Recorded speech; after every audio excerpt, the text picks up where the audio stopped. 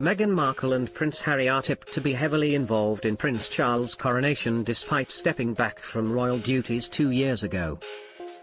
The Duke and Duchess of Sussex quit their roles as working members of the royal family back in 2020.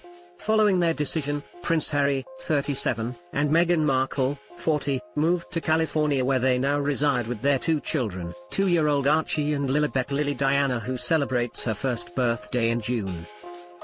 The Duke and Duchess of Sussex received the Queen's permission to leave the firm in order to live as private citizens. Despite moving across the pond and away from royal life, the Queen has said that the Sussexes will always be much-loved members of the royal family.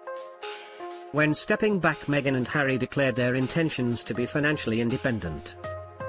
Since then, the couple has pursued business ventures including signing deals with streaming giants Netflix and Spotify, taking on roles with startup companies and launching their own charitable foundation.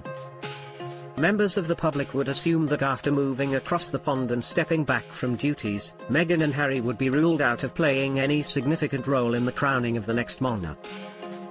However, as the son and daughter-in-law of the new king, they hold incredibly significant positions. As a result, Harry and his family may be encouraged to take part as much as they like at Charles' coronation and will be involved in wider photos, according to royal commentator Christine Ross. Ms. Ross claims that the heirs to the throne, Charles, William and George, will be placed prominently at the ceremony, and their families alongside them. The royal commentator told the Royal Us podcast, "Because of that historical moment where you have Charles, William, and George, we'll probably see them front and center and their families front and center. But, I do imagine that Charles will want a larger family group shot of the existing royal family." She added, "I do think that Harry would be a part of that and Meghan may be as well if she wanted to be. Prince Charles and his wife Camilla will reportedly be crowned alongside one another when he ascends to the throne." Moreover, royal insiders have said that the Prince of Wales plans to have a smaller ceremony than previous coronations. The rumoured plans mark a radical change from the coronation of Elizabeth II, who had been queen for 16 months by the time of her lavish coronation ceremony in 1953.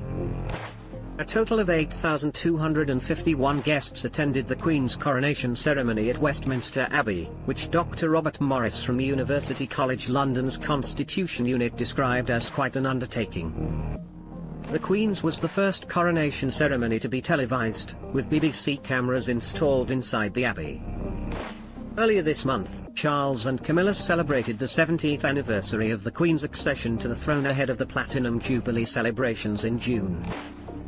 In a special message released for her accession day, Her Majesty gave her backing to Camilla, declaring her sincere wish for her to be known as Queen Consort when Charles becomes king. The monarch's gesture provides clarification on the issue after Clarence House previously said Camilla would be known as Princess Consort, and many had speculated that this would change when the time comes. The head of state said in the written message, "I would like to express my thanks to you all for your support. I remain eternally grateful for and humbled by the loyalty and affection that you continue to give me. And when, in the fullness of time, my son Charles becomes king, I know you will give him and his wife Camilla the same support that you have given me, and it is my sincere wish that, when that time comes, Camilla will be known as Queen Consort as she continues her own loyal service."